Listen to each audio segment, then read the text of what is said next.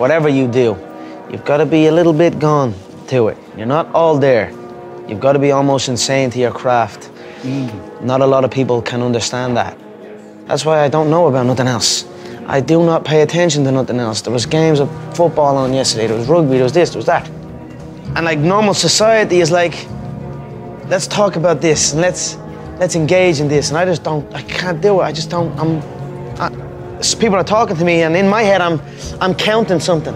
I'm counting up a number, or I'm knee deep in a sequence on the mat or on the feet.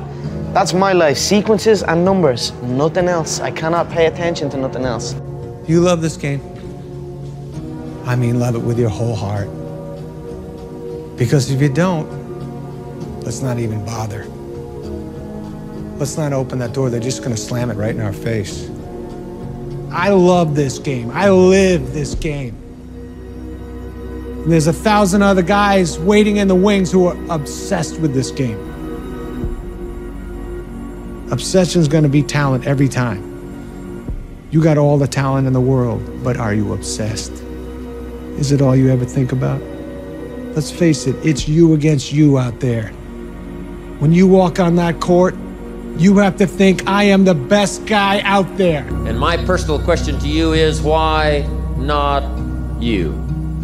You've got the brains, you can make decisions, you can study the plan, you can change your life, you can grow immensely in the next few years, you can make your dreams come true, you can build a financial wall around your family nothing can get through, you can become healthy, you can become powerful. Why not you? When I was in the military, we go on these instructor-led runs. Most of the time we knew the start and end point. So on the way back, I started seeing people getting happy and shit because the end was near. But there were some asshole instructors that would hear the happiness and go right on past the end point. When that happened, everybody stopped talking. Heads would start dropping. And I started taking fucking souls. At that time, I knew what happened in their minds. They were living off the hope factor. They hoped the instructors would stop running. They hoped the water was never cold. They hoped the weather was fucking good. I don't live off that hope shit. I wish the water was cold. I wish them motherfucking instructors keep on fucking running. I wish for fucking rain. When the ending is unknown and the distance is unknown, that's when you know who the fuck you are. The fear is never reaching your potential. That's it. That always falling short, always quitting before you're done, always procrastinating, always not doing the right thing. And then one day you're an old man. Yep. And you look back and go, God, I could have been great. Yep. But where do you go to? You wake up on a morning, it's cold, it's wet, it's dark, you've got no cartilage in your knee, you've got shitty shorts, whatever it is that's the issue today. Keep talking. I need you to keep talking about what you were just saying. It's warm on the couch. That's Your it. missus says stay in bed. That's it. It's comfy, That's it's cozy. That's You've got it. work later on. You had an argument last night. You're slightly it. hungover.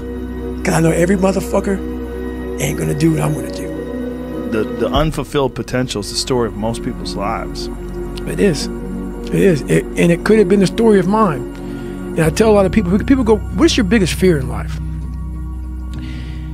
And my biggest fear, honestly, was, let's say this. Let's say, I don't care if you believe in God or not. I don't care. So let's just play a game with me. Let's say you're God.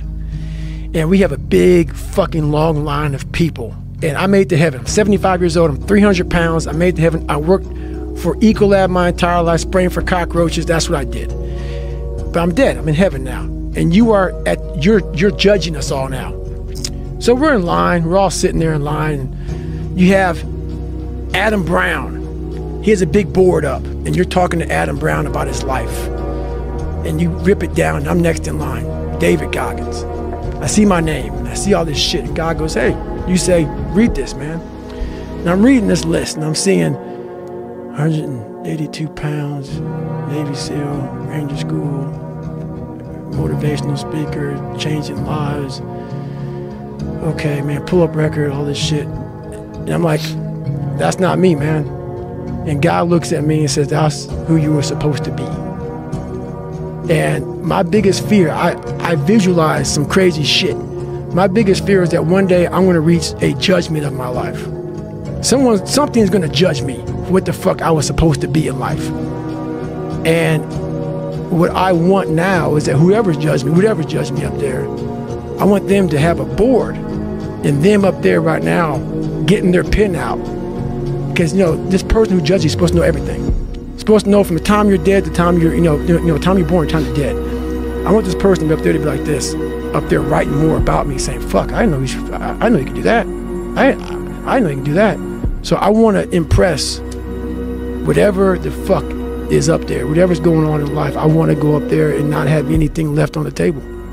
I want to drain my soul of every fucking bit of person I am. We are so worried about what other people think about us. You know, it's like, oh my gosh, what if they think I'm crazy? What if they think I'm over obsessive or competitive? And what if this is like, you're too much, this is just not healthy for you to be thinking this way, right? Yeah. How did you get your mindset into this alter ego to be comfortable being Black Mamba? Like, how did that happen? It's a good separation for me, you know, emotionally, to be able to put myself in a place where at practice or when I'm training or during games, I switch my mind to something else. I switch my mode into something else. It's like an actor getting ready for a film. You gotta put yourself in that cage.